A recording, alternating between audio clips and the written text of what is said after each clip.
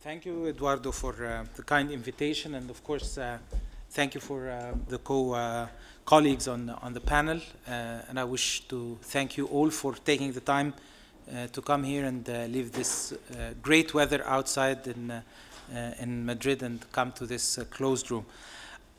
I'll try to tell you a little bit about how we see what's happening in Egypt, mainly to tell you that this complex story that is happening does not should not be perceived as a story that went wrong, rather than it's a story of a transition that is always complicated, and a road that has its bumps, and those bumps should not discourage us from continuing it and from continue viewing it as a transition towards democracy and a people who are reclaiming their rights and their freedoms and their hopes for the future.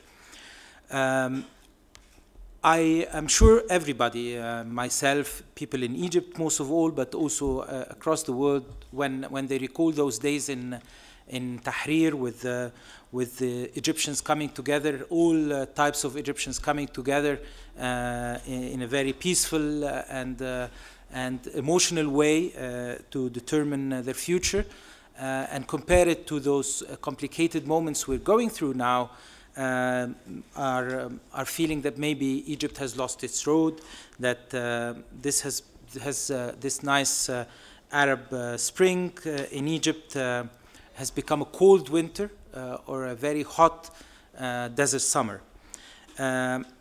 What I will try is to show you that this is a very distorted view of the real picture, and that that this is part of a big process, that some of the bumps we're going through are necessary means to reach the end we all hope to have. I think the word spring played a role in this confusion, because spring is a fragile, gentle, and soft process, a moment that passes and possibly is not viewed as strong enough to withstand difficulties. But what's happening in our countries, in Egypt certainly, is not that kind of season. It's a big change in a big country with almost 90 million citizens, with a long history and a complex culture, and quite a few domestic and external challenges. So it shouldn't look like a spring even when things are getting better. What is happening in Egypt has been happening in the last 2.5 years and will continue to happen in the coming months and maybe a couple of years, is not just what you had to go through here in Spain, building the constitution and the institutions of a democracy. That's certainly happening, sometimes correctly, sometimes with flaws that need to be corrected. But at the same time, the basic foundations of a democracy are being developed, and the consensus on what's the meaning of democracy is being developed. And this is an important process, more historic, more fundamental process that cannot just be negotiated. Societies evolve into answering them. I think big questions like what exactly would be the role of religion in politics, what kind of relationship between politicians and the political rulers and the state institutions, the civilian state institutions, the security state institutions. Those are complex questions that societies answer in an evolutionary process, in a trial and error process.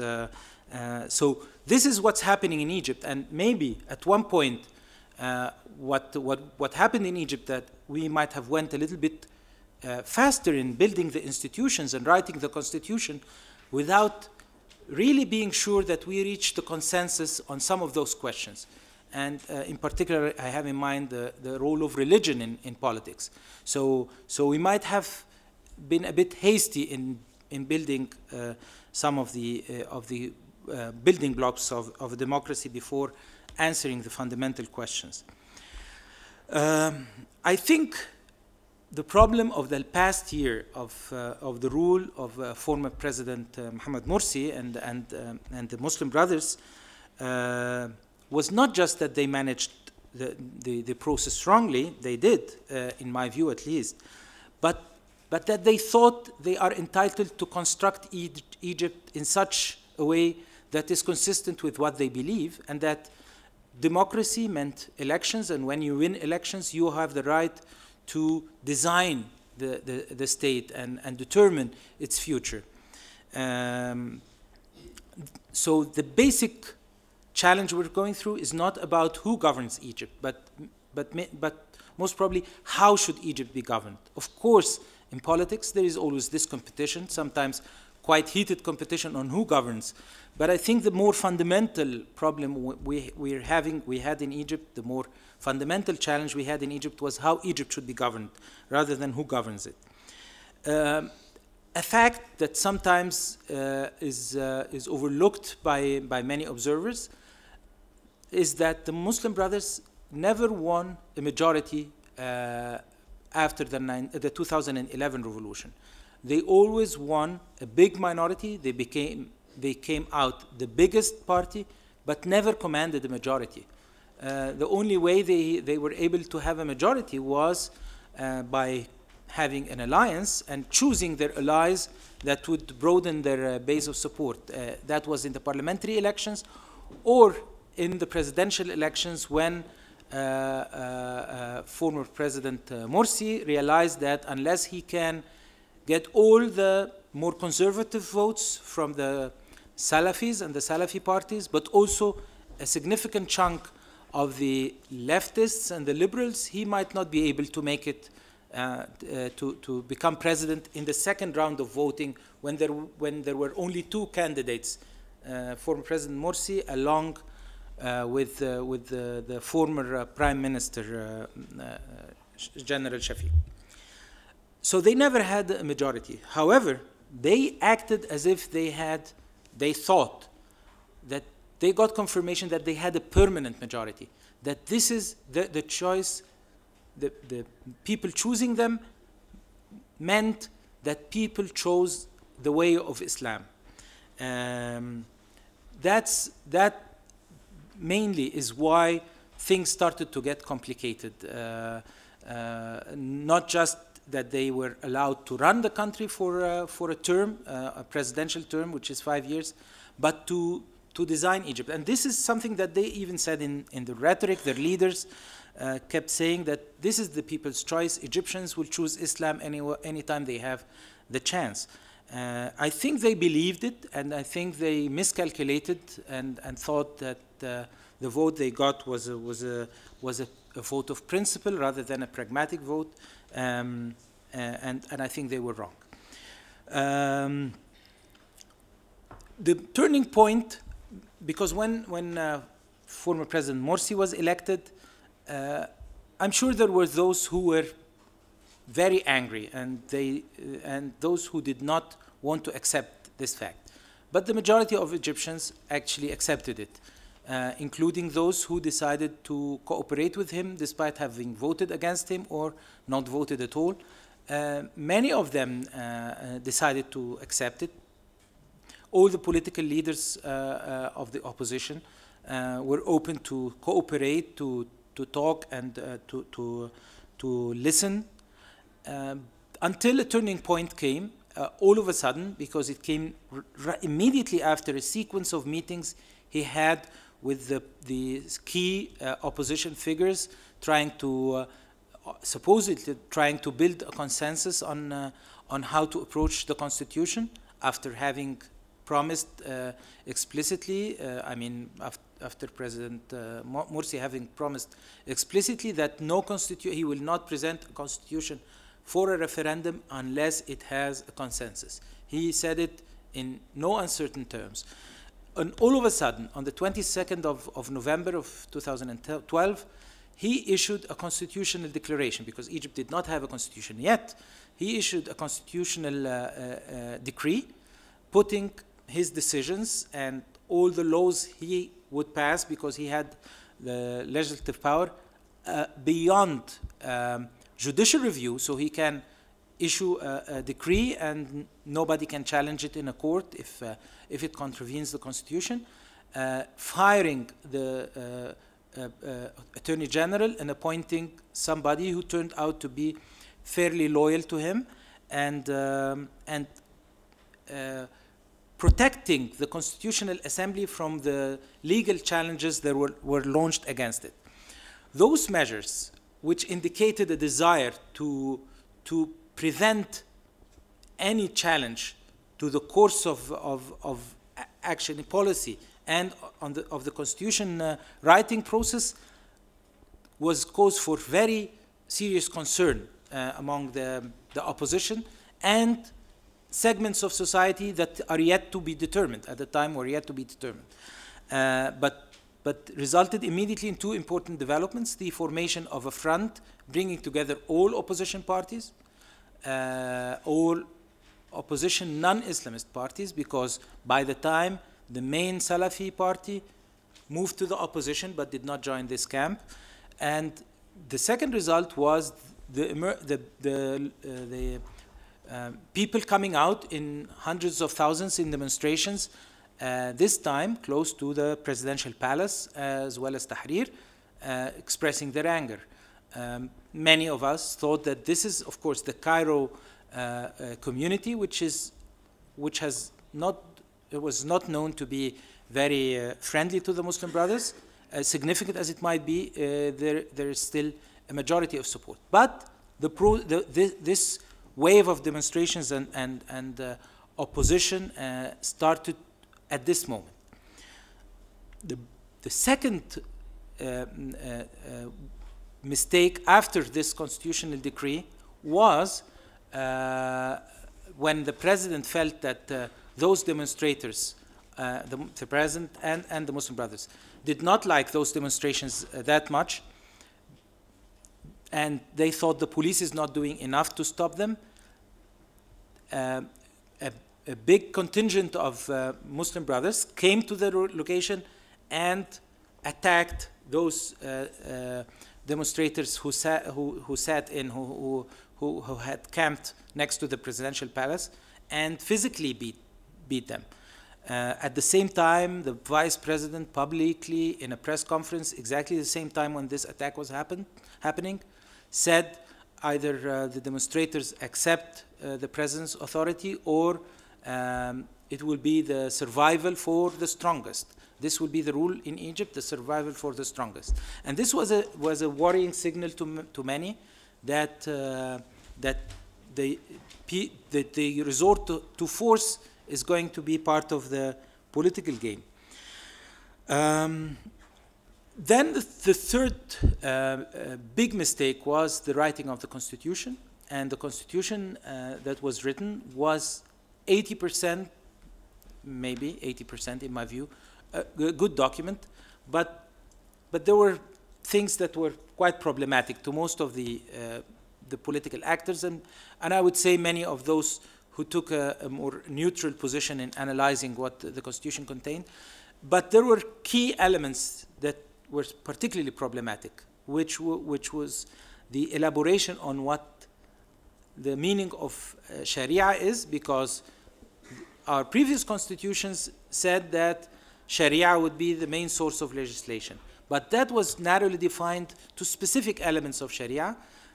In the Constitution, they entered language that defined Sharia very broadly and made it very easy to use to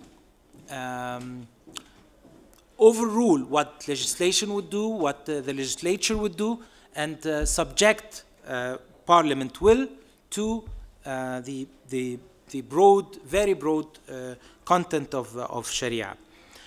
The fourth problem, and that affected people, normal people working in the civil administration, of course the senior, but also the regular folks, and frustrated the opposition parties, and particularly frustrated the Salafis, was trying to implant Muslim Brothers loyalists and members of the organization in key government positions in the ministries and in the governorates in such a way that made people start to fear that the Muslim Brothers are trying to control the state apparatus in such a way that will make it increasingly difficult to have a real alteration of power as a result of elections by being able to manipulate the political process in the old ways, because that was the old way. The old way was the government didn't have to rig the ballots, not necessarily rig the ballots, they did that, of course, but they used even more subtle ways long before in trying to manipulate the process and have the right results from their point of view. And this worried people, and worried people for their livelihood, those who worked in those institutions, but worried those who thought that this would preempt the emergence of a real democracy and might make the idea of elections just an exercise in absurdity. The further mistake they made was trying to introduce legislation using the upper house in which they had a majority, which was still functioning, to write laws that were seen by many as helping them. They wrote, for instance, the election law and drew the boundaries of the constituencies in such a way that others were not pleased at all with. They started writing a law about the judiciary, reforming the judiciary, but many thought was intended to make major change to remove a huge number of judges and open the door for judges from outside the judiciary, lawyers from outside the judiciary to enter and alter the composition of the judiciary. And this, of course, scared people. Another mistake they made was deciding politically in every step of the way to align with the more conservative, the more fundamentalist political parties instead of aligning themselves with the centrist. Since the election of former President Morsi, at no instance they tried to reach out towards the center and the other political parties. They always built their coalitions with the more conservative elements. And the president started to respond to increased opposition, the president and his allies, with attacks on his opposition, on the media, on the judiciary, and claiming that this is just inspired by the former regime and counter-revolution, not showing understanding or respect for the demands and the concerns. This resulted in a groundswell of opposition, attempts by people inside Egypt, including the head of the military, but also including the European Union through Lady Ashton and Ambassador Bernardino Leon, to find ways to bring people together, failed, and in most cases failed because the Muslim Brothers were not willing to concede ground. They wanted to any ground they managed to obtain, to keep it. The result was a campaign that started in a very insignificant way by three young gentlemen who decided to launch a campaign to remove the president, to call for early elections, which was not enshrined in the constitution. And they designed a paper where people would sign and write down their ID number, calling for the president to be removed, and for a big demonstration on the 30th of June, the first anniversary of the sitting of the president. They called themselves Rebel, in Arabic Tamarrud, and they started this strange campaign. But to everybody's surprise, this petition, the signature of this petition, spread phenomenally in the cities first, and then in the countryside. The kids didn't have to do it themselves, those young men, but people were downloading it on the internet and printing dozens or even sometimes hundreds of copies and going around towns in traffic lights or going through neighborhoods and collecting signs. Political parties opened their offices and saying anyone who has signed petition papers, bring them and we will transport them to the head office of the campaign in Cairo. Celebrities or senior politicians signing it publicly in TV programs to encourage. It was a very interesting phenomenon. But and then the campaign leaders announced the numbers. We had 2 or 3 million, then 7 million, 15, and then a couple of days before the 30th of June, they said we already gathered 22 million. Of course, there is no way to control the figure, but anecdotally, all of us, all Egyptians, knew that virtually everybody was signing it. Everybody was signing it. As the joke goes, even some signed it twice, but people were signing it massively. The real test was, of course, how the June 30th demonstrations would turn out. Contacts with the senior Muslim Brothers by other politicians in Egypt or foreign leaders showed that they did not think it will be a big demonstration. They said it will be a few thousands. The highest number, someone of them was quoted as saying, said maybe 120, 150,000 will turn out, and they'll go home by 11.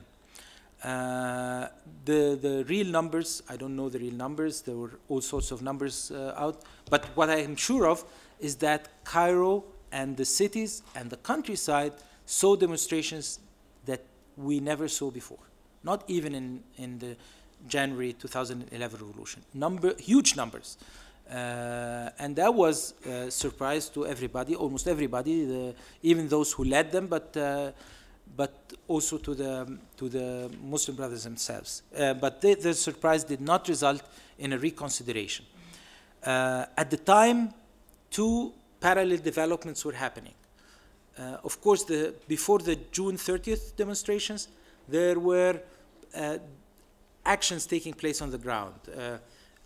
Demonstrators in different cities and towns in Egypt were blocking Muslim Brothers officials from entering into their offices in ministries or governorates, and demonstrations and counter demonstrations were forming in many places in Cairo and elsewhere, and those escalated to the point that people were starting to attack each other, sometimes in a bloody way, and people were injured, and even people started to get killed. And this was a very worrying, very alarming development. The second parallel process that was taking place were attempts to find a way out of this problem by foreign partners, but mainly by Egyptian actors trying to mediate, find a way. The main player was the head of the military, General al-Sisi. He tried a couple of times privately and a couple of times publicly to help the process find a resolution. First, he made a statement in May saying we should solve those political problems amicably, and please don't ask the military to intervene. This will take us back. So because there were those who started calling on the army to end the problem. And then he made privately an offer to the president telling him, if you accept a cabinet reshuffle and a new prime minister and removing the attorney general, I think I can lean on the opposition to accept that as a deal and forget about the idea of early presidential elections. And he did not accept it. He publicly came out a week before the 30th of June saying, we have a week, we can use it to find an agreement. But of course, nothing changed. After the 30th, he said, now the people have spoken. I hope that the politicians will get the message. I mean the head of the military. And in the next 48 hours, something should happen.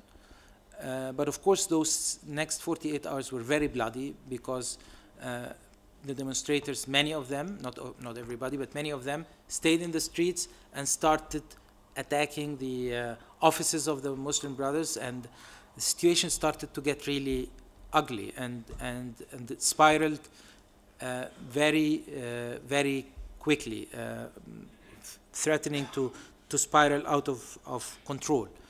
And when this did not happen, the head of the military called for a meeting with the leaders of this youth campaign, with the opposition, and they sent a representative in Dr. Mohammed al-Baradei, the former head of the International Atomic Energy Agency, who became a leading political figure and a leading opposition figure. The head of Al-Azhar, the foremost Islamic institution, and the Pope of Egypt's Coptic Church, and the head of the Noor Salafi party, as well as the head of the Muslim Brothers Party, called Freedom and Justice Party. And the head of the Muslim Brothers Party did not attend. They met. The president proposed a referendum. The attendance on the president. The attendance refused the idea, and they insisted on the removal of the president, the appointment of the head of the Constitutional Court as interim president, and changing the cabinet, suspending the constitution, and launching a new process of writing the constitution, followed by elections.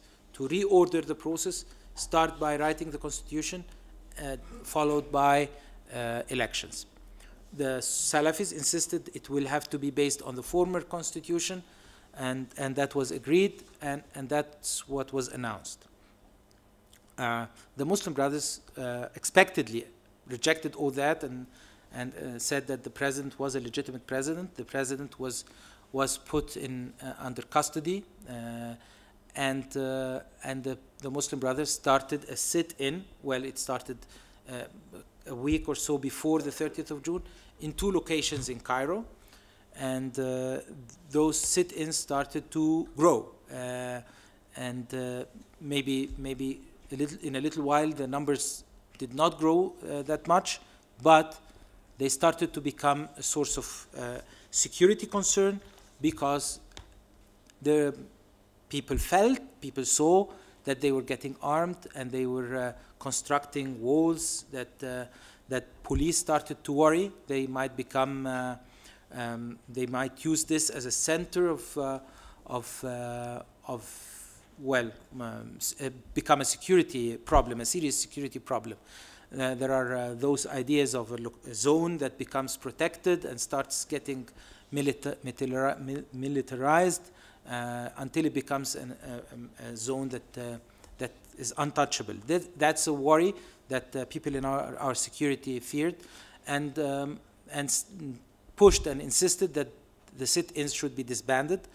And this is what happened. And when they were disbanded, of course, we also, that was in the middle of August. It was quite a bloody process, but it was bloody on both sides, confirming the fears that those sit-ins became quite dangerous, because 50 of the police officers who went to participate in the disbandment were killed, and many more were injured.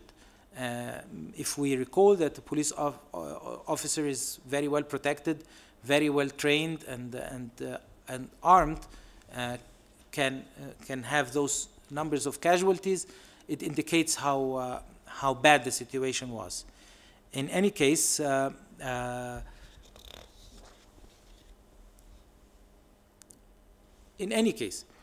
this is where we are now.